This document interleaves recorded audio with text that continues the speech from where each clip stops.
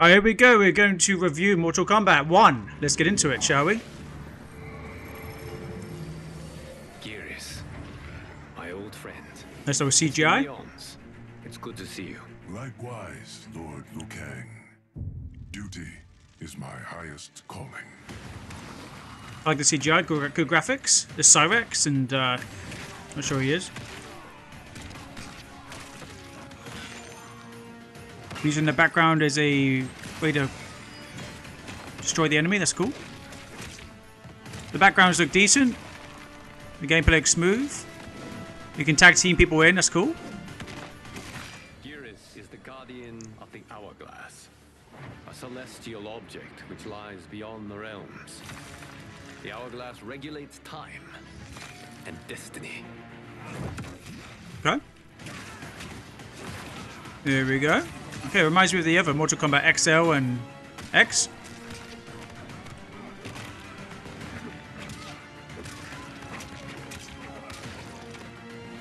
Very smooth gameplay. Let's see some massive fatalities, yeah?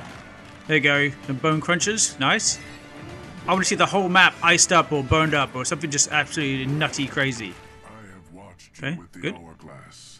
You are relishing your role as Earthrealm's protector.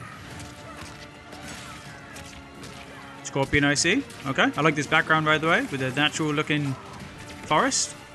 Those with power must know how to use it wisely. Again, nice background, and look at that double team. Nice. When you restarted history, you altered the destiny. They're making it too much like the movies. This is wrong. That's just a little bit much. Nice finishing move. Yes. Scorpion is very badass. Yeah, that's good. Let's see some Baraka, yeah? Let's see some more Sub-Zero. Reptile. See some Liu Kang and some Raiden.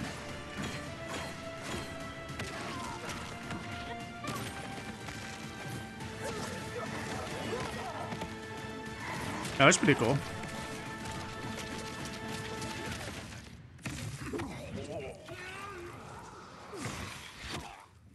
Got him.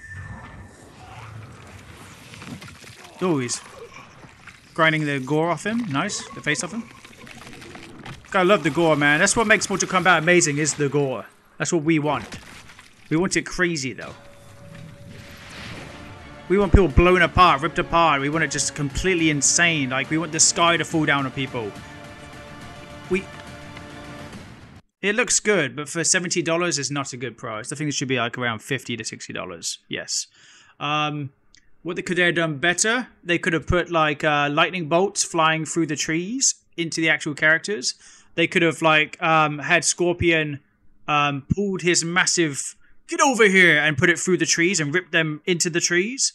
They could have had like a water scene where Raiden or Sub-Zero, probably Sub-Zero, would ice the actual map.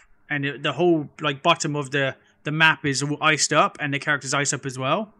You know, they could have had like lightning bolts again, just soaring through the character. Like Raiden was covered in lightning bolts, and he's just electrocuting his enemy like absolute crazy.